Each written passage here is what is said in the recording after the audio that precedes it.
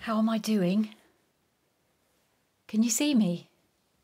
Do you recognise me? Am I convincing? As you, I mean. Because when you do us, I have to say, you're pretty hopeless. For example, zzz, that's not actually the sound we make. And you often make us black and white and striped. There's no such thing as a black and white and striped bee. And you never get our hair right. But never mind. You try. I'm trying.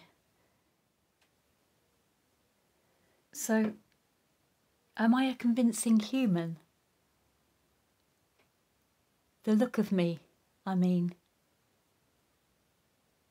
We'll get to the humanity of me later. I've studied you. Like any good actor preparing a role. Your movements, your speech. Do I sound like you? More or less? Anyway, you don't all sound the same. Just as we don't. As long as I'm sounding more or less human, I'm happy. Am I? I mean sounding more or less human. I'm not asking if I'm happy. That seems very complicated as a human. But now I need some help. What you call acting notes on being human, so that I can convincingly be you. There are still some things I don't understand. I know that as well as looking more or less alike, you're all different. The way we're all different. Although, from the way you'll portray us, I don't think you know much about us. Let me explain. There are bees who live in hives, a bit like your apartment blocks, and produce honey, a bit like factory or office workers. And there are solitary bees who are a bit more individualistic and live in gardens and hedges and nest underground. But basically all of us, honey, bumble, mason, mining, carpenter, hairy-footed, morning, sweat, squash, blueberry, leafcutter or longhorned, pollinate everything. Which means as we go about our business, the planet keeps going and is healthy. I could tell you a lot more, but that's not my purpose, since I am you.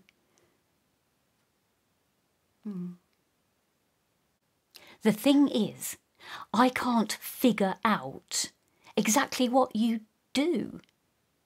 That is, how you keep the planet going, which is what every living thing does. For example, as a bee, I look for flowers. So I fly with a purpose. I search, I hover, I spot a flower, I land on it. And then I have a kind of dialogue. It might have been sprayed with a chemical, so it tells me immediately not to stay there, it could hurt me. I quickly go to another flower. On that one, there could have been a bee just before me, so it tells me, sorry mate, you're too late. And eventually I find a flower and it's a good one, so I stay there and collect whatever it has to give me. And as I do that, I spread a little pollen around, so it's happy because that will make more flowers. The exact way living things reproduce is complex, so I won't go into it. Whereas, I've noticed you humans do sex pretty simply.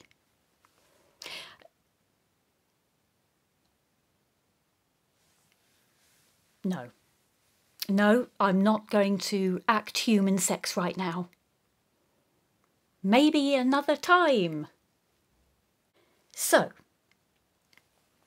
here I am. A human. Yes? Now, I move.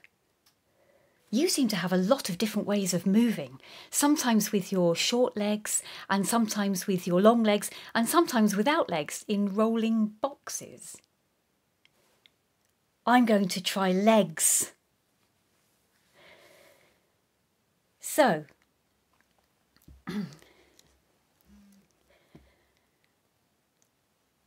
I move.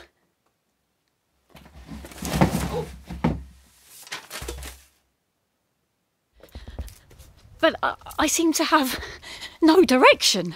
There's a good flower right in front of me, but I don't see it. Instead, I go for that one over there, and it tells me it's full of chemicals and dangerous, but I absolutely insist on feeding from it because it's more showy. Why don't I, a human, know what's good for me?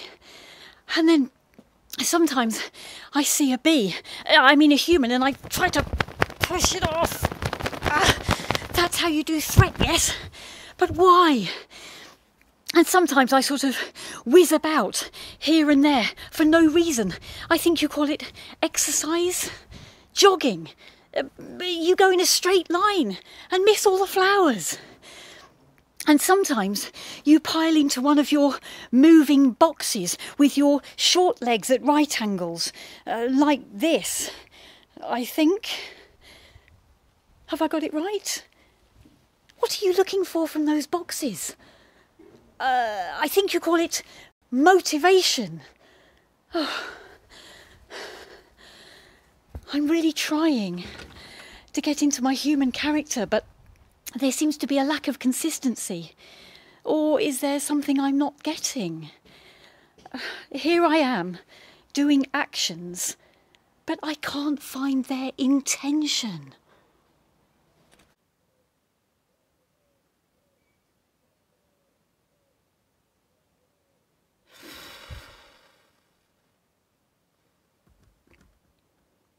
And now something else. When you see me, as a bee that is, when I'm not moving, I'm still. I watch. I'm alert. But you're often not moving, but not still. Twitching.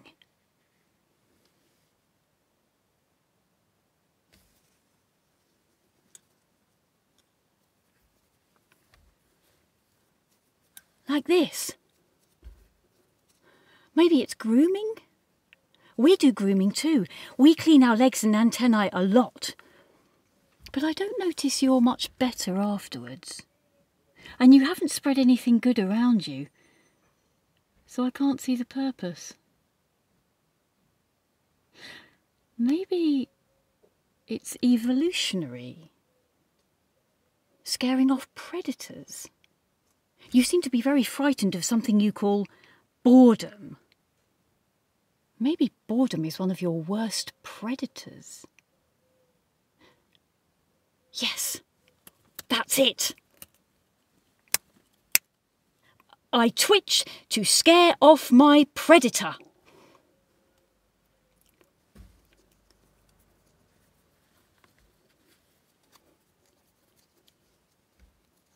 Does it work? But back to purpose. How you find it. How you make yourself yourself.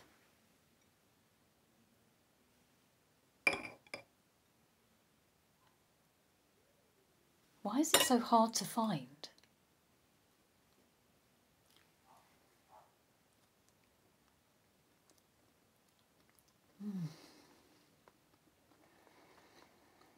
Acting is hard. Acting human is really, really hard.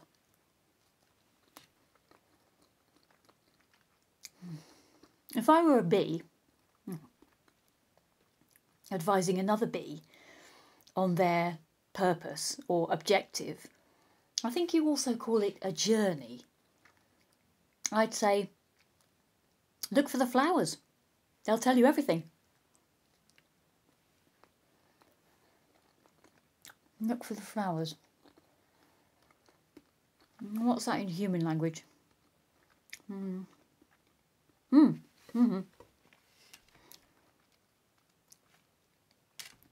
You can use the movement you call walking or the one called being still. With both, you find plants, good things that nourish you. Maybe you call them thoughts, truths, kindness, good things that nourish you. And when you found something good in that flower, you spread it around. And finally, you tell other people about it so they can make a beeline for it. If I did that, I'd be a happy human. I imagine it's even more of a challenge to play a happy human than a normal human, but I'm going to try. I'll practice a bit on my own first.